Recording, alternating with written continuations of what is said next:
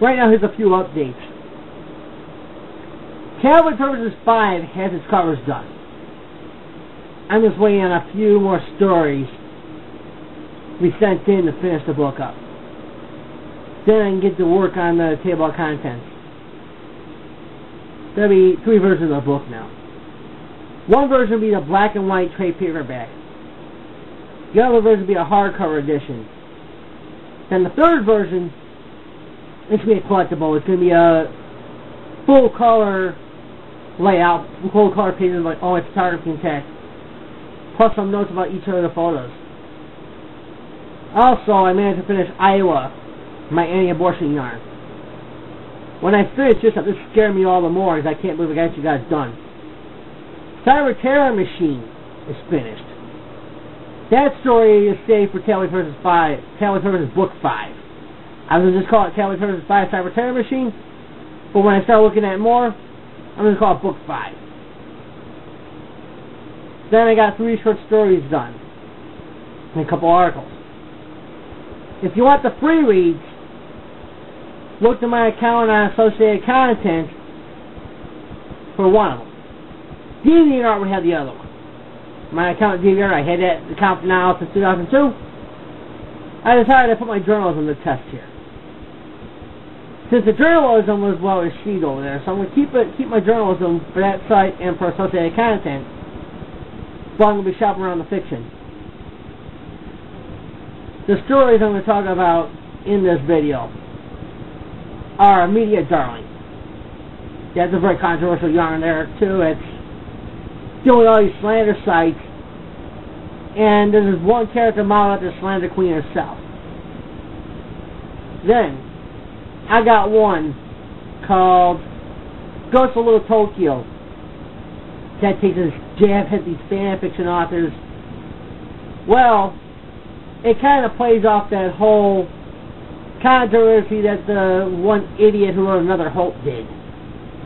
I decided to have a little fun with this story and in House of Cards. House of Cards, I have more fun with it. I also take playful jabs at the real person fiction writers out there. I mean, I've seen some of these stories that they've written, pretty damn scandalous. I'm looking at them like this. They might have ruined some authors' careers when they wrote the stories. And I've seen what they try to do to me a few times. Writing mock stories of my prized manuscripts, accusing me of plagiarism, and all that fucked up crap. So what I did here, I was inspired in part by The Monster Duel on Maple Street. I read the short story when I was 16, 17 years old in high school. It stuck with me to this day. So here I am. How I do my own story that is in that vein, but I take it to a whole new level. What I mean by taking it to a whole new level? I grew up in a small town in Illinois called Roselle. Roselle, Illinois, in the 80s, everybody knew everybody. And when I lived in Mason City, in that same mentality, they knew what you're doing. They paid attention to their high school sports. And every damn controversy they knew about in some odd way. That small town eeriness is what I'm trying to capture in this one. That small town eeriness and exchanges with this author character who is not named. And there's a journalist in here I introduced toward the very end, writing the article for the author. The subplot in there, this real person fiction author desecrated this author's best friend's grave by taking a sledgehammer to the guy's headstone. Then he goes around writing stories about dogs taking a shit in the guy's grave. The author gets mad. He does these videos, mess with the guy, showing him what he did was wrong, and next thing he knew, he starts running into people who read the anthology this author published. And he had no knowledge of this. This author in the story, he hails from Chicago, Illinois, the South Side. Kind of parallels my life in a way, but the character is not me. I can tell you that right now. But